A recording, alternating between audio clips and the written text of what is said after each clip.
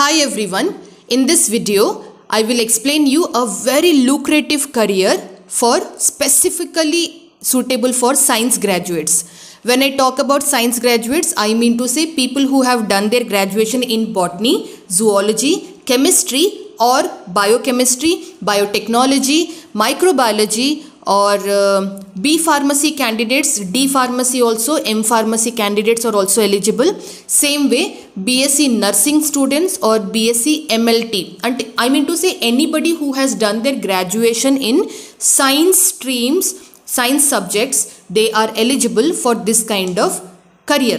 What is this career? The career is called medical coding. Yes, you heard me right.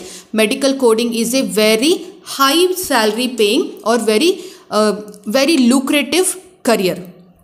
You know, lot of people have this question: science graduates, can they get job in multinational companies? If you choose medical coding, then yes, you might get job in multinational companies like Wipro, Cognizant and many more. These multinational companies also takes projects on medical coding services. You know, in America, US, the healthcare industry or the medical industry is a very big industry. It has lot of money in that industry, and the things in that industry, I mean to say American medical industry or healthcare industry, there is lot of things that has to be sorted out. So that is when there is lot of challenges in that industry. That is when those projects are outsourced to Indian companies, and Wipro, Cognizant, these kind of companies takes those projects and make sure that projects are getting done from India itself. That is why medical coding profession is also in demand in today's world.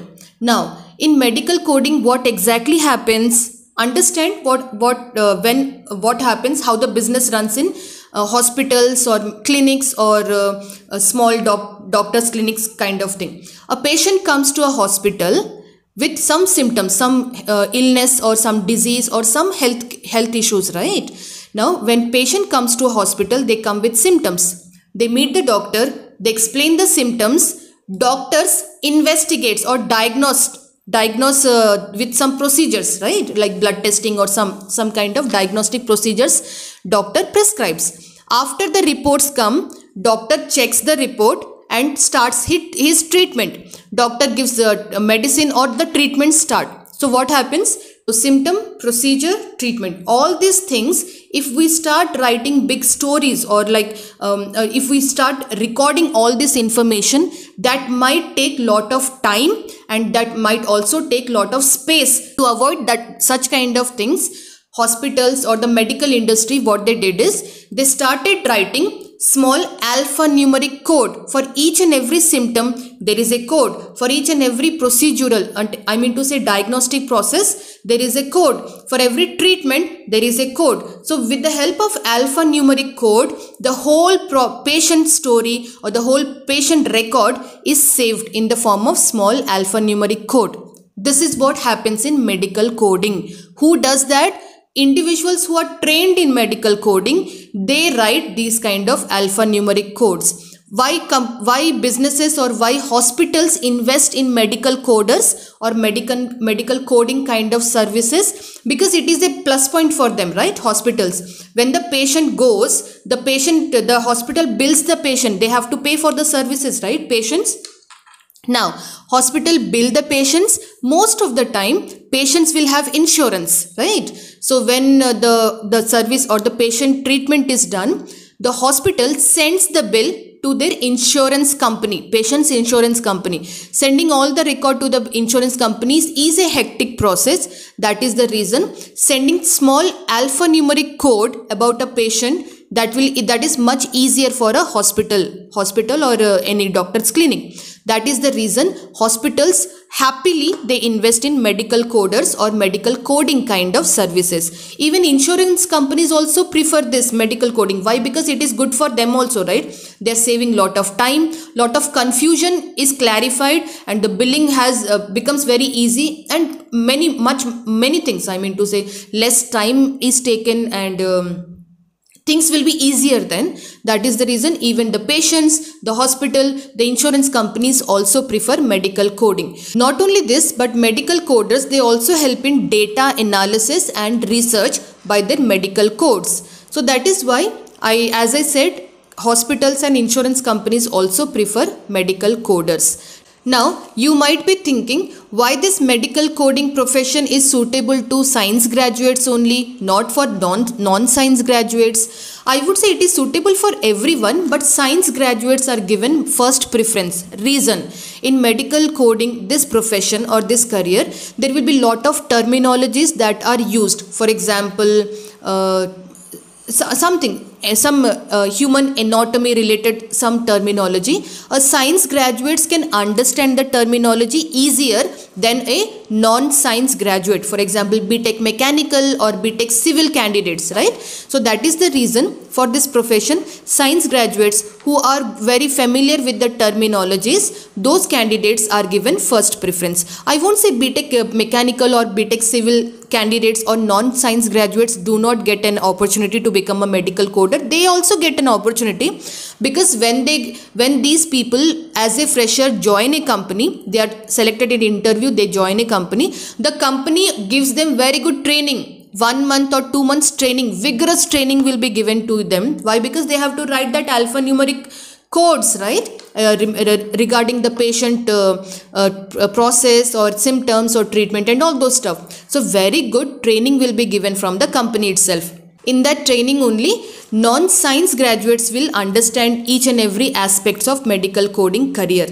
Yes, and in the training itself, the companies will also train you about the medical coding systems. There are two very popular medical coding systems. One is International Classification of Diseases, that is in short called as ICD. There is another medical coding system that is called Current Procedural Terminology. In short, it is called as CPT. So whichever company, if you are joining as a medical coder, the company will also train you on ICD and CPT medical coding systems also. So that is what happens in training. Now, to become a medical coder, what kind of skills are required? I would say the background, first preference is given to science graduates. Second thing is, the graduate should be aware of human terminologies. Terminology understanding is also one kind of skills. And the next one is, the candidates must have some good knowledge about the medical coding systems, ICD and CPT. They should have some good knowledge. Apart from that, candidates should be very good in analytical skills, problem solving skills, plus communication skills also. Communication skills, why? Because candidates who are getting selected as a medical coder, they will be communicating with their team members also, right? Their team members, their managers and etc. So that is the reason communication skills is also one very important skills required to become a medical coder. Now, after medical coding, what kind of, where can you do this medical coding training and how long the trainings will be usually? It depends from training institute to training institute. Few training institute takes 2 months to complete or train you on medical training, medical coding. Few training institutes take 1 month for teaching you medical coding. Few training institutes also takes 4 months to teach you medical coding. So depends from training institute to training institute. The duration of medical coding may vary. But at the end of the thing, you will be learning about the medical coding systems. You will be learning about HIPAA. You will be learning about many more things.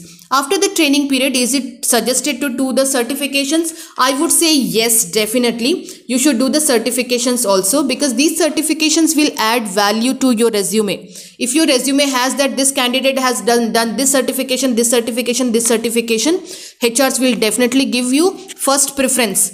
Your profile will stand out from the crowd. Now, what kind of certifications are good to become a medical coder? The first certification that I will recommend is Certified Professional Coder. In short, that is called as CPC. The second type of certification I would suggest is Certified Coding Specialist, CCS. The third type of certification I recommend is Certified Inpatient Coder. Same like that, Certified Outpatient Coder. This is also a certification. Certified Professional Medical Auditor, CPMA. and the last one I recommend is Certified Documentation Improvement Practitioner. In short, it is called as CDIP. So these are few certification that I am recommending you. I'm not saying that do all the 5 or 6 certification, do at least 1 or 2, that will be enough to add weightage to your resume. Now, after this, lot of people might also have this question, Madam, I cannot travel to the training institute. Is there any online facility or is there any free sources where I can learn about this medical coding? My answer is definitely yes. There are many online platforms also where you can learn medical coding for absolutely free. What are these resources? Write it down. First resource where you can learn for free medical coding is CMS ICD 10 online training. Second one is AAPC free webinars and resources. Third one is AHIMA resources. Fourth one is Coursera. Fifth one is edX, and the last one is our favorite YouTube. Yes, in YouTube also there are many YouTube channels, there are many videos which gives you very good information on medical coding. So you should definitely check those YouTube channels and free content on YouTube and Google as well. Now, there might be a question, if you are a student, I mean to say you are doing your graduation second year or third year and you want to get into medical coding profession, then how can you start preparing for this profession? In your second year or third year of college only, start understanding the human anatomy and start understanding the terminologies related to human anatomy also. And not only these, but start listening to different podcasts or videos on YouTube. Check plenty of journals on Google. Understand about how this medical coding industry works. What are the very different situations this industry has gotten till now. How the data is analyzed in medical coding and what kind of new researches are happening in medical coding industry. Research all these things from your second year or third year only. I'm recommending this to students. All this information will definitely help you to crack that interview process, interview rounds, right? This is about students. Then what about career gap candidates? Yes, career gap candidates, I mean to say people who have 3 years or more than 5 years of career gap. You can also get into medical coding profession. Might be getting a job in a bigger organization like Wipro, Cognizant, Accenture. These kind of companies might be difficult for a career gap candidate, but there is always an exception.